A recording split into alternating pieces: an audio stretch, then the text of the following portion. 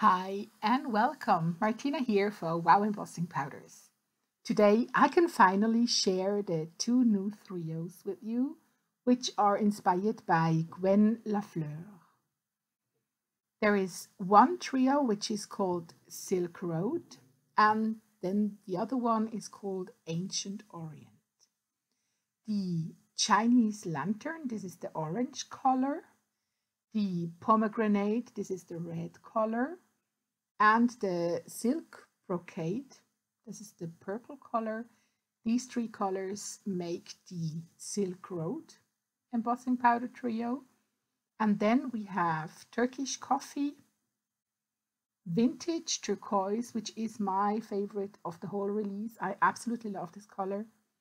And Tarnished Brass. These three colors make the Ancient Orient trio. As always, when I get new embossing powders, I take my WOW Superior Smooth cardstock, cut some panels from it, and cover these panels in total with embossing powders. Like this, I get a feeling for the powders, I get an idea of how they work, how they look, how they coordinate, and I think it's also a very nice way to have something ready to create cards in bulks, as I would like to show you today.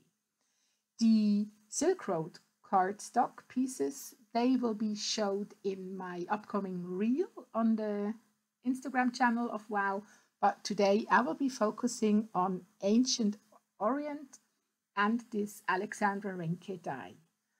My idea of this technique, if you can tell or call this a technique, is take a die cut which has several parts and then just cut all the die cut pieces from all the papers you have, so you end up with, as I am doing today, with a lot of coordinating but still different pieces which you can rearrange. So you end up with a lot of cards with the effort of actually one card. And you see me now just trying to mix and match the pieces in the best possible way. And this is already the whole work, because as soon as this is done, you can already start to glue all the pieces onto cards. And yeah, I think it's an amazing possibility to create, for example, invitations, or like I'm doing it now, Christmas cards.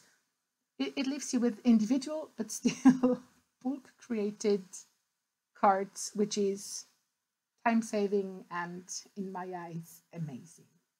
I really hope that this little card making hack is a welcomed little helper for one or the other of you in your Christmas card creating game. I hope you liked my little video, and I wish you a very wonderful day. We see us next time. Bye.